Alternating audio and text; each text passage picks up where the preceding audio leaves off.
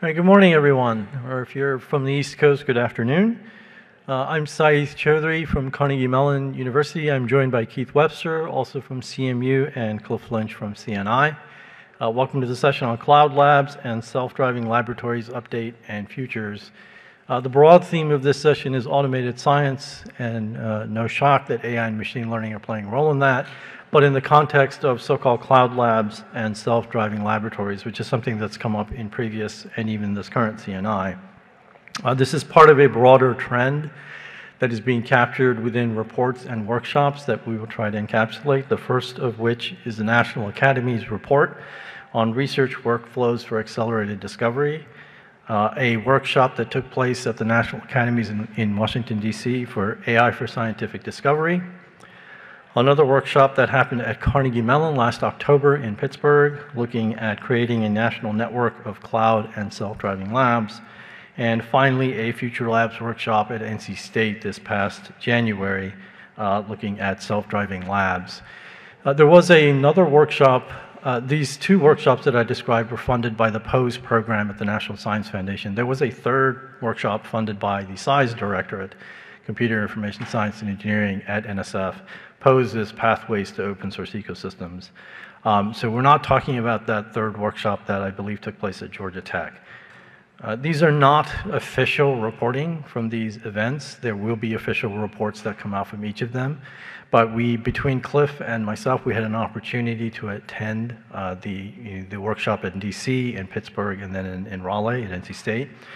And Keith is basically involved in all the leadership conversations at CMU around Cloud Lab.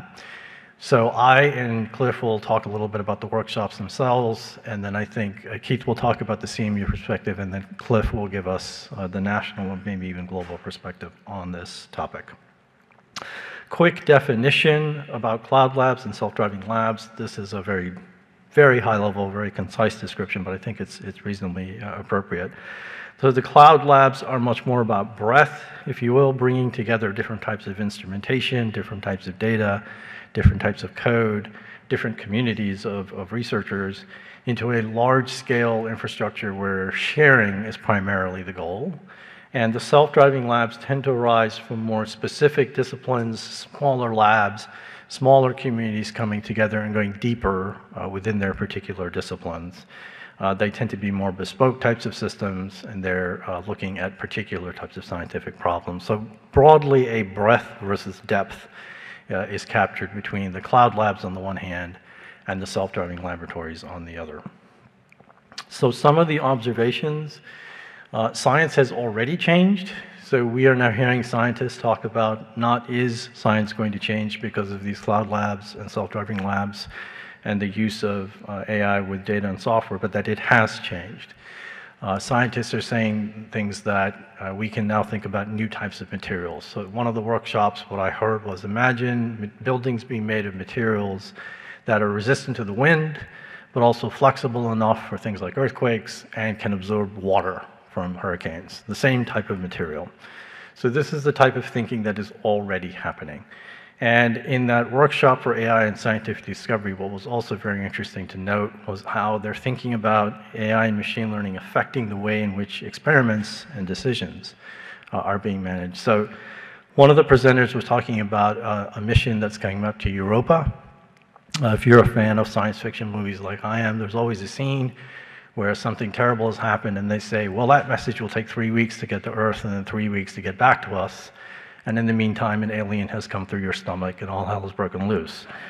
So if you think about missions that don't have people on board, like this robot probe, basically, that's going out to Europa, imagine as it's going through the asteroid belt, it has to deviate its course. It can't wait 3 weeks to send a message and get a response back. So they're literally talking about AI starting to make decisions that we would normally think of people making those kinds of decisions. And one researcher at Illinois said this, I think, very concisely and eloquently, is we used to build machines to do chemistry. Now we need to do chemistry that machines can do. And I'll go a little bit further into that. He said, in my career, I would imagine being able to see maybe thousands of molecules. And we heard from Dan Reed about sort of the, I don't want to say lie, maybe the myth of how science is taught in school. And he basically said, what we do is we take guesses. We look at those thousands of molecules, we make guesses, and then we run experiments.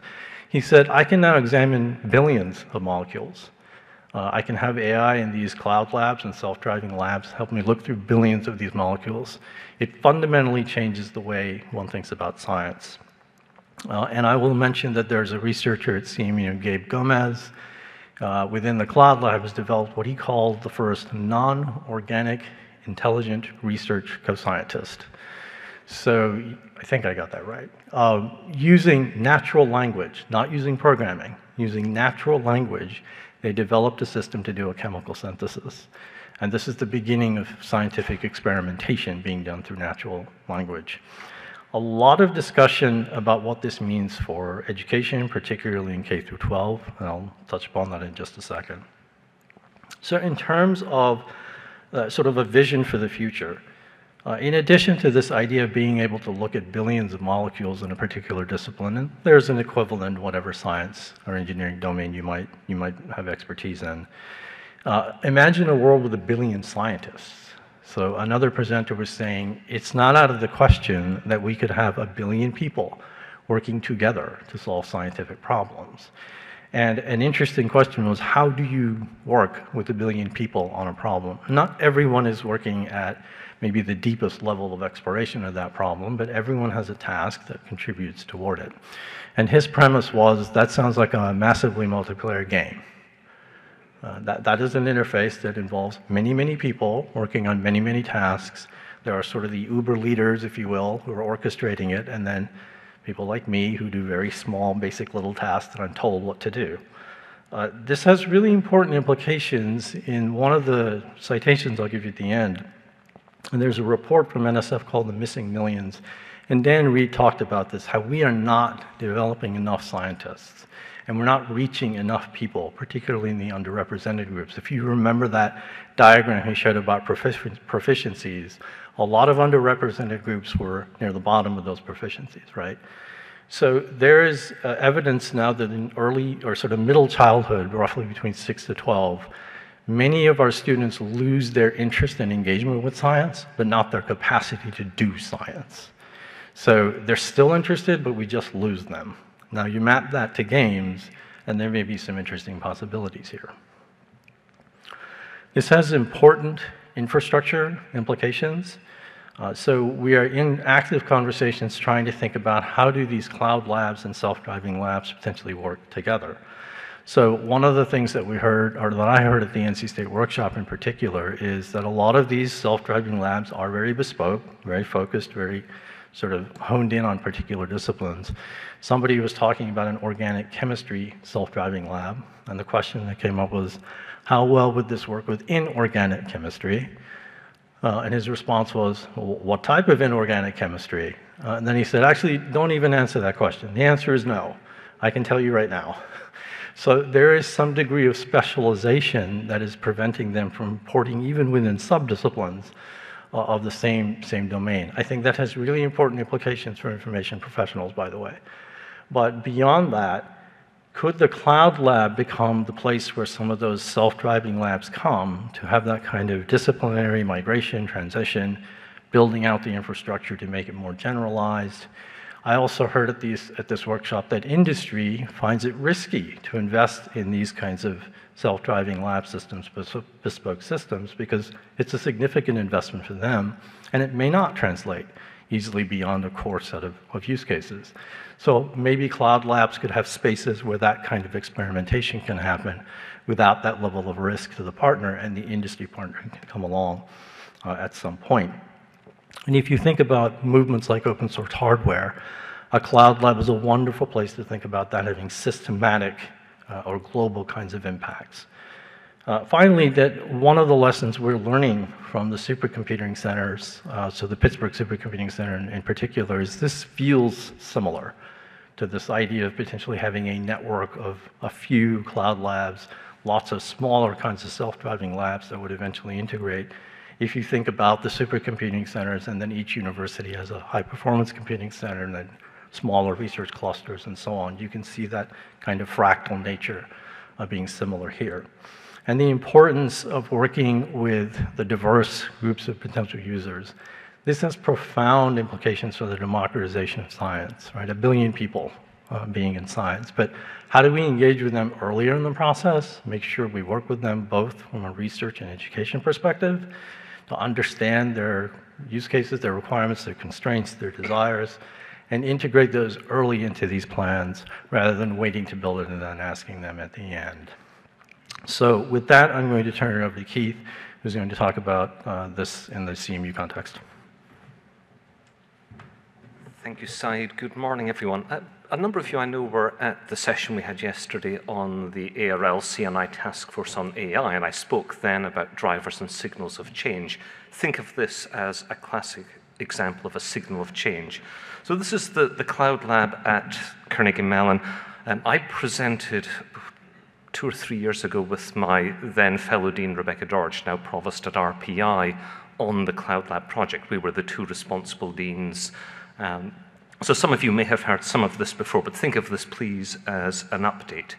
But before I get there, let me just play a quick video to explain what a Cloud Lab is. It's much more elegant than me trying to explain it.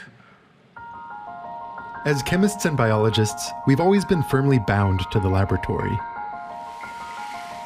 For us, the scope and limitations of scientific exploration have been defined by the instruments we have, and the scale of our work has been metered by the long hours required at the bench. It's time to change that.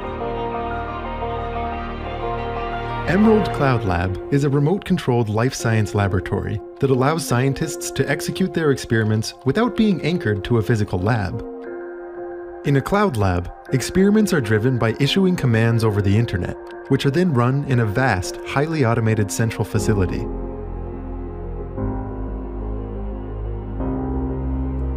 With an ECL account, you have full control over every aspect of how your experiments are conducted. Control the transfers of volumes from less than a microliter to 20 liters, and the transfers of solids with masses from micrograms to kilograms. There are over 200 different models of best-in-class instrumentation online at the ECL.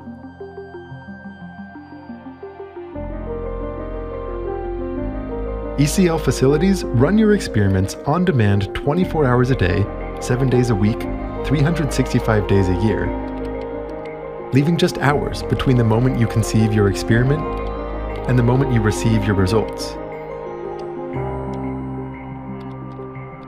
It's not unusual for an ECL user to be orchestrating dozens of protocols simultaneously, far more than one could ever manage in a traditional laboratory.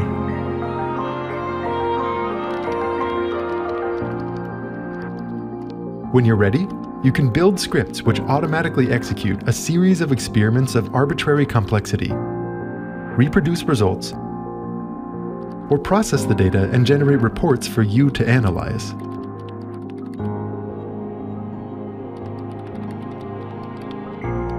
As chemists and biologists, our minds are capable of moving faster and further than the laboratory has ever allowed us.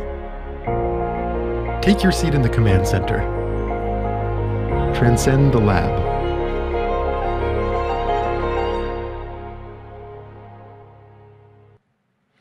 So Emerald Cloud Lab was a commercial operation established by 2 CMU alums who came to us in 2018, 2019 to open discussions about establishing an academic cloud lab. That approach aligned with work already underway at CMU under the broad banner of the Future of Science, where we were seeking to harness a relationship between our research in life sciences and Carnegie Mellon's strengths in computational research and artificial intelligence. Another part of the project is the construction of a new science building, which will be home both to our chemistry and biology departments and computer science departments that intersect with that work, things like computational biology and AI research.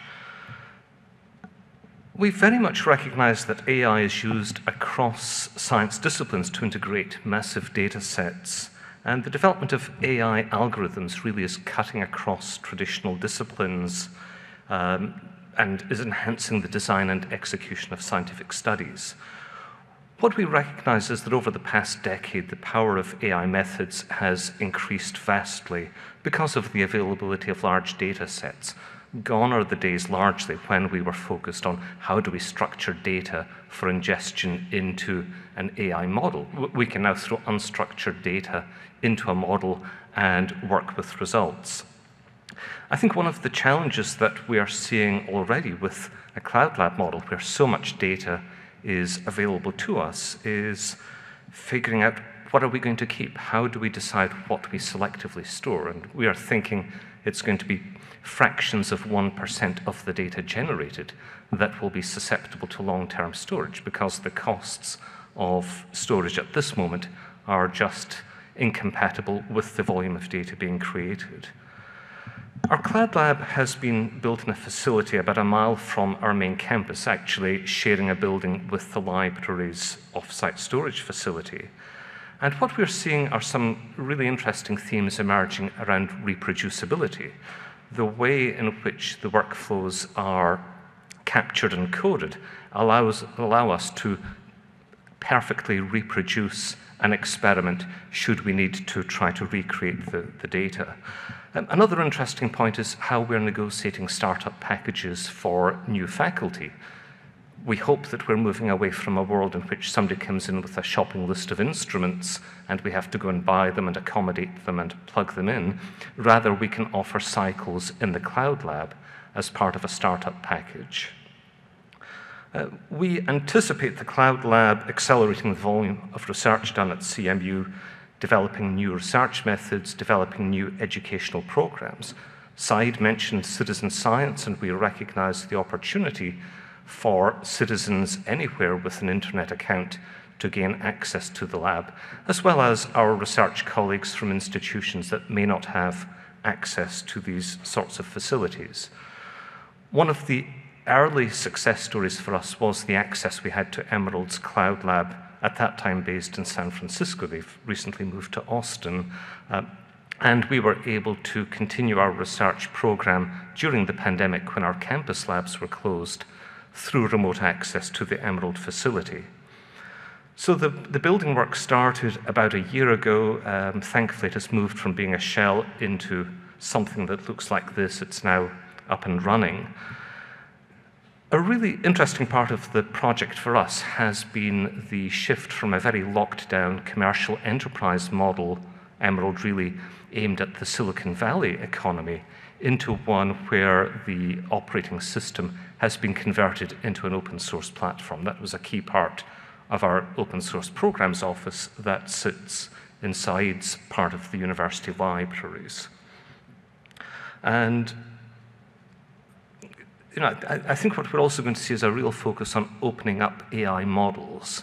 And Sayeed can talk probably at another occasion, we don't have time today, about the open forum for AI that we're establishing, where we really want to create a network effect of opening up the underbelly of AI. And we see that as being very compatible with the spirit of public access around research and around responsibility and trust in AI systems. My colleagues in the libraries are very focused on helping researchers train for access to the cloud lab. They've been instrumental in developing the training materials. We are running a bunch of workshops. Sayeed and I had a bet early on as we prepared the slides for this that Cliff would not have slides, and guess what? We were right.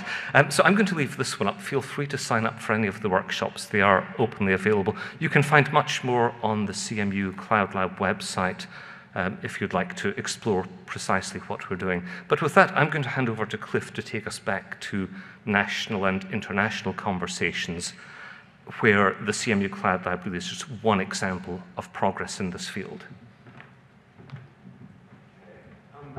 I'll just talk from here since I don't have slides to flip through. This is a very, very interesting area from my perspective. And As Sayeed indicated, between the two of us, we've been to a lot of workshops, symposia, and other kinds of events dealing with various aspects of this. They continue, by the way. I would note, for example, next week, the National Academies is convening a 2-day workshop looking at self-driving labs, specifically in the biotechnology area. One of the things they're nervous about in this area, incidentally, is biosafety. They are very concerned about what one might synthesize with these kinds of things if they are made a little too democratically available. It is striking to me that there are really several different and quite distinct issues that are tied up here, and it's actually kind of confusing the way the National Science Foundation in particular has packaged these topics together that really are interrelated a bit, but rather distinct in this series of workshops that they held in October and then in January. So I want to try and pull that apart a little bit for us. So the National Academies, starting with this AI and scientific discovery conversation and some other things they've done, really is taking a broad view here about how is computational technology, AI, and there they mean AI writ very large, not generative AI specifically, but the entire gamut of machine learning, prediction, all of those kinds of things. How are they going to affect the practice of science and its communication? Which I think is a really important question for them to ask and continue to ask. I think that the focus on so-called self-driving labs is one of the answers that's emerging to this question. And self-driving labs, I believe, are really kind of pitched at the level of a principal investigator, somebody running a lab team. Basically, the key idea here is nothing more nor less than you've got some equipment that is automated that can conduct experiments and pull data, and you're controlling that directly or indirectly with some kind of computational mechanism that looks at the data, looks at what's already known, makes some predictions, and designs the next experiment, specifies the next experiment, and tells it to do it. The degree of actual automation there can vary greatly depending on the flexibility of the interfaces to the experimental gear, the amount of robotics that's involved. You know, some of these are very robotic, if you will. Others have humans in the loop doing sample preparation, moving samples from one piece of apparatus to another, that kind of thing. So there's a great range of flexibility there. But most of that's happening at the level of individual PIs. And we're seeing some very interesting work in some areas, particularly around materials science, molecular biology, chemistry, that really lend themselves to this kind of iterative work. In fact, we're also seeing some couplings that are a bit unexpected. You have some AI research teams, like the DeepMind folks, for example, who have, for some years, been working on various kinds of prediction problems, like protein folding, or stability of compounds, predicting properties of compounds. And they've started producing these sizable databases, which they make available to the scientific community. One of the things that needs to happen, though, is that some of these results need to be verified as we go along. The predictions are good. They're very good, but they're not perfect. And as we complement this with experimental confirmation and feed it back in, they will get better and better. So you are actually seeing experimental projects that are designed almost like complements to these databases of predictions, which I think is a very interesting phenomenon and invites some thinking about how we're going to curate this world of knowledge going forward, and the roles that libraries, for example, or various informatics experts in discipline may have in that. So that's one thread here.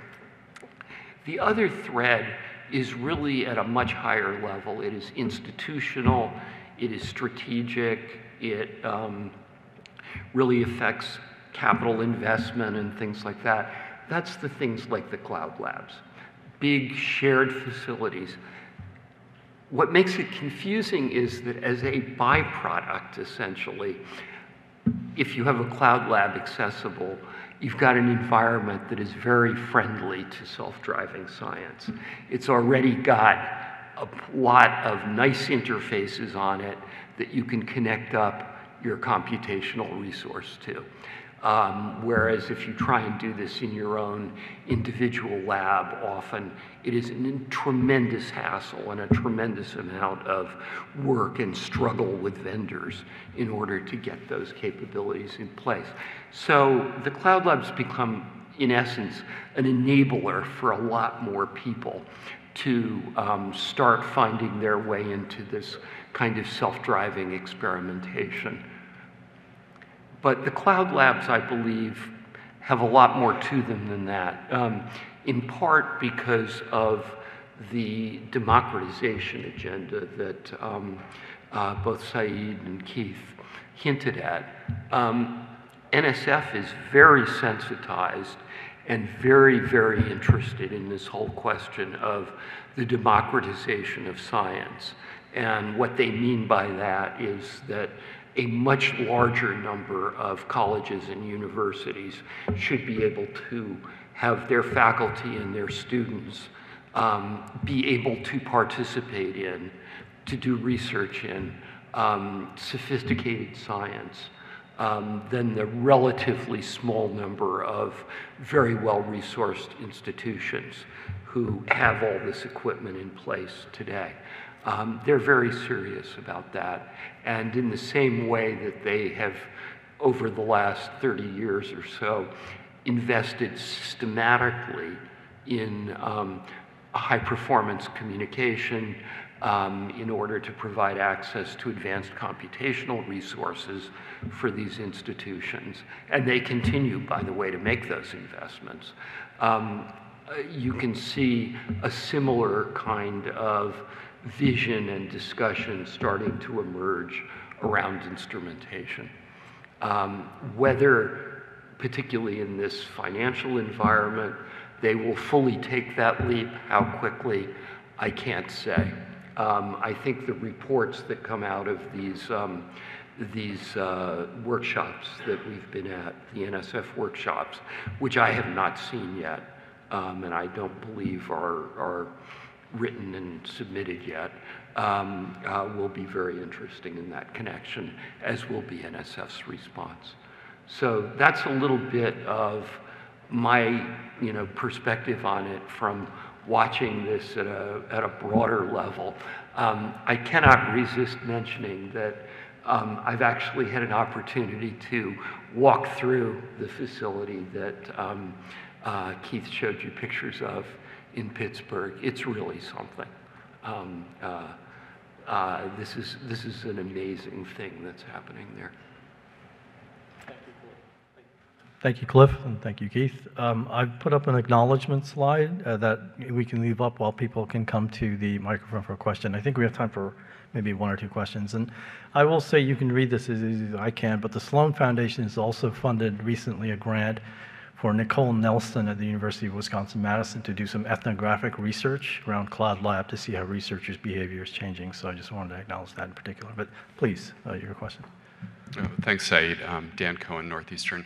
I'm struck by the sort of uncertain future, actually, that these cloud labs might produce, in that I think Cliff's point about they're very PI friendly, and when I look at some of what's going on here, it sort of turns the PI into a kind of conceptual artist, right? Someone who just creates a recipe and doesn't need postdocs or postbacks or a lab to do the science itself. And so one future is democratization, but another future is it really rewards the expert scientist who is creative and hollows out the sort of training ground for the new scientists who would be doing the bench science and learning all that stuff, and 10, 20 years from now would be in the position of the PI.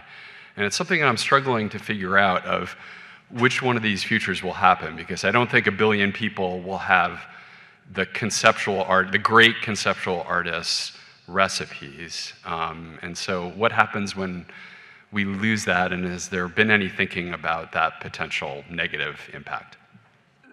I think that's a tremendous question, and it's one that I've worried about as well. I love your term conceptual artist there.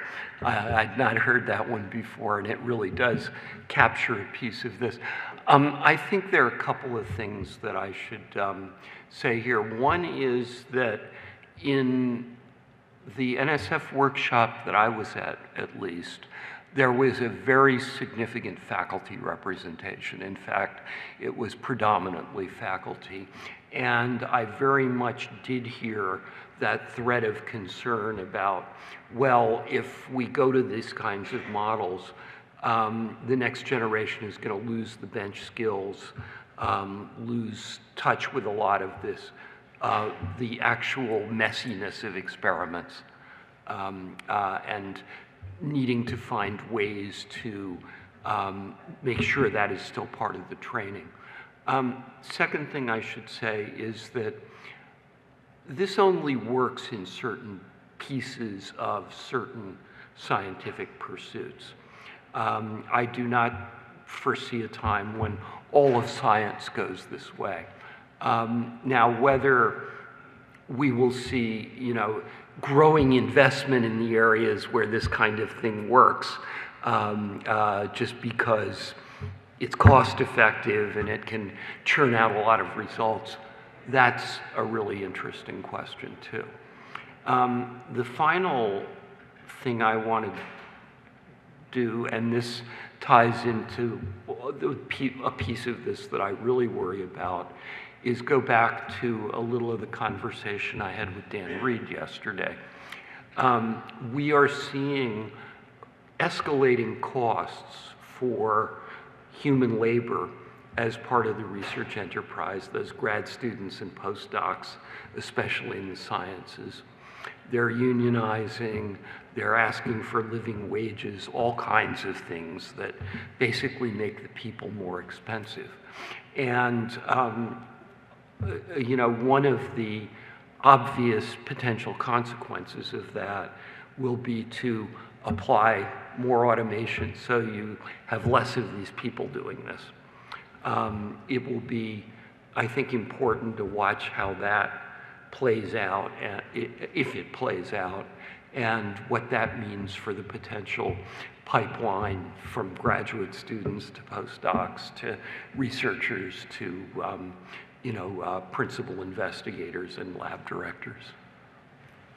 I'll just say very, very briskly, one of the mantras on campus is that it's still important to teach students how to tap the beaker 3 times with their index finger, and that's not going to go away because that helps them think creatively in the laboratory environment. But we are starting graduate programs at the intersection of bench and automated research, because clearly the genie is out of the bottle. This is not going to go away, but we need to make progress responsibly and ensure that the underlying skills remain vital, just as learning calculus is critical for AI research. It's just part of that same foundational thinking power.